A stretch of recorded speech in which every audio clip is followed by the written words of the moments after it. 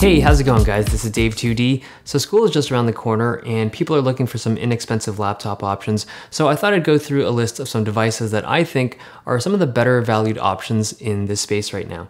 So first up is the Acer R11 Chromebook. It's the cheapest device in this video, so if you just need something portable that will get you through the school year, this might do it.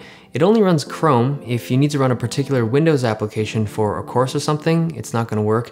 But if you're just looking for email, word processing, spreadsheets, or media consumption, Chromebooks can be great. There are some cheap Windows laptops out there like the HP Stream, but at this price point, I prefer Chromebooks for just overall usability and performance.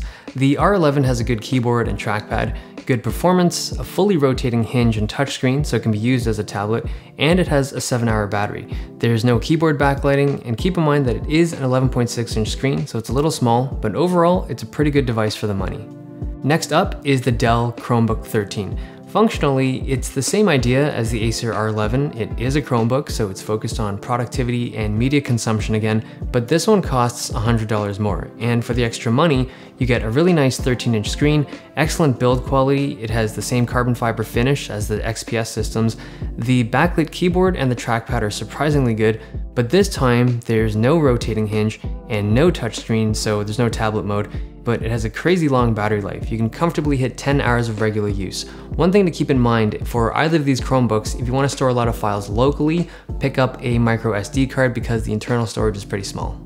Okay, the next device I want to talk about is the Acer E15. It's a full-blown Windows laptop, and I think it's the best device on this list for someone who wants a cheap gaming laptop. So this thing has a Skylake i5, an SSD, a GTX 950M for $600. There is a cheaper model at $500, but that one's running the noticeably slower 940M, and it's got a slower hard drive. I try to get this one, it's just a better value overall.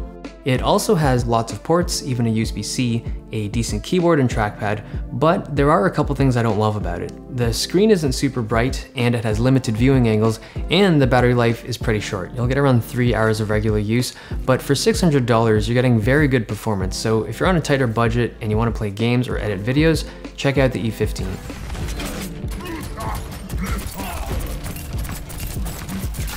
If you're looking for a lightweight ultra portable, the Lenovo 710S is a really good option. It's thin and light with good performance. It's not as good as an XPS 13 because the drive is slower, but it's a more affordable option without sacrificing too much on performance. The build quality is good, not amazing, but the screen has thin bezels. If thin and light performance is something you really want, you should check that one out. There's also the Asus UX360. This one's also priced at $700, but it's running a Core M3 chip, so it's not as powerful. It has great build quality, lots of ports, and a nice screen.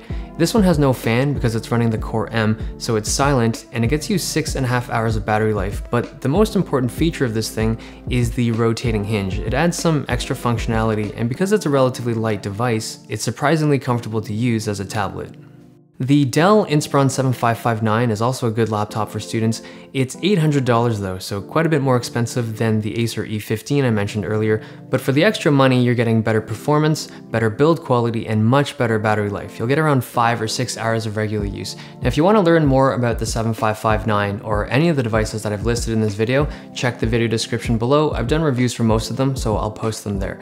I do want to mention a few things about some other devices. Okay, the Surface Pro 4, it's a really nice 2-in-1, but it's expensive. So if you're a college or a grad student and your budget is a little higher, go for it. I still think it's one of the best all-around devices. It's just pricey and probably overkill for a lot of students. There's also the cheaper Surface 3. It has a 10-inch screen and the kickstand has set positions, so you might be able to make it work, but in general, it's tough to use a device with a 10-inch screen as your daily driver in school.